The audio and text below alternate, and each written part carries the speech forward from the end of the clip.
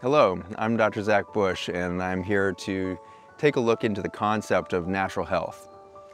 As a medical doctor, I was ultimately trained to fear disease and to wake up every morning to figure out what needed to be fixed. And as I moved through my career, I discovered the opportunity for a subspecialty in endocrinology and metabolism, and that's to look at how our bodies interact with our environment to create the energy that would drive the extraordinary energetic demands of being alive. And the deeper I've gone in my career in medicine, the more I continue to be drawn back into nature.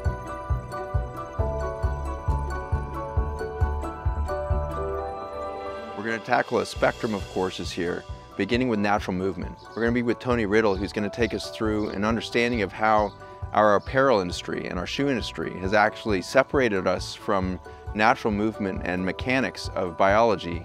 Once we've moved through natural movement, we're going to start to imagine what it was in our ancestral practices that supported human biology and community over those tens of thousands of years.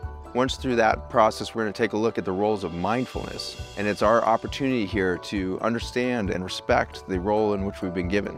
One of the foundations for this wellness movement is going to be understanding how toxic our current environment is to us, and how we can start to adopt toxic-free lifestyles that will naturally not only preserve our health, but start to change industries. Once through that, we can start to consider the possibility of recreating a world around our children such that they would think differently than we have in our short lifetimes, that they would have freedom to imagine a different future than we've been able to imagine. Finally, we have the opportunity to join together to imagine community in a more diverse context. Start to imagine a world that believes in seeding good ideas instead of scaling good ideas.